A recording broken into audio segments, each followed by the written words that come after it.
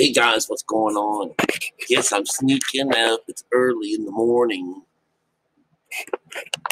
and I was having an epiphany. That was last night's art class, that boat back there, the dean.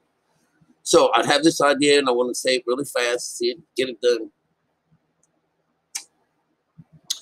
You guys know, Nancy Pelosi and all that business going on. Let's not bring their names up. You'll probably get in trouble. But I'm calling crass because what else? Crass is the new cool. So if I want to be a prophet, all right, I've got to have some kind of profit. I got to do some profiteering. So I've got this idea that crass is the new cool, meaning like these women, these pretty girls, or ladies saying motherfucker. It's like that's the new cool.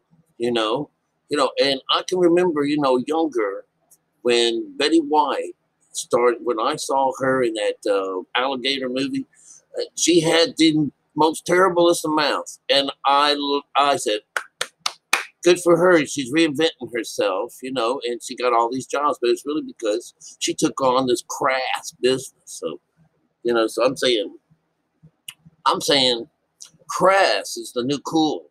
No matter what, as long as it's crappy and garbage, and it belittles the real life thing that we have all been working towards, some kind of civility and the way people treat each other and stuff like that, So it just came to me. I said, oh my God, the word motherfucker. This is like, my goodness, mankind's first, because now motherfucker is cool.